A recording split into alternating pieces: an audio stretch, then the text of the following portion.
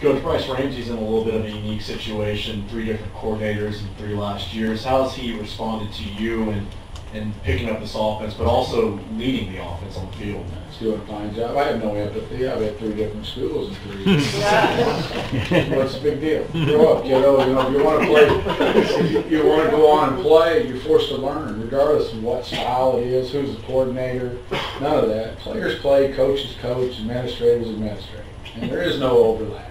Do your job, do it the best of your ability, learn, work your butt off, strive to be the best you possibly can be, and see where it goes. Does it harm him in knowing more football in different systems? I've never got that feeling that's a negative. I've always felt like that's better.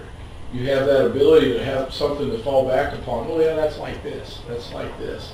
And I'll probably train them different than Mike or Brian did. It's just kind of the way we all have to do our things. But do I think he's behind the 8 ball and it's unique? Not one bit. I think it's a benefit to him.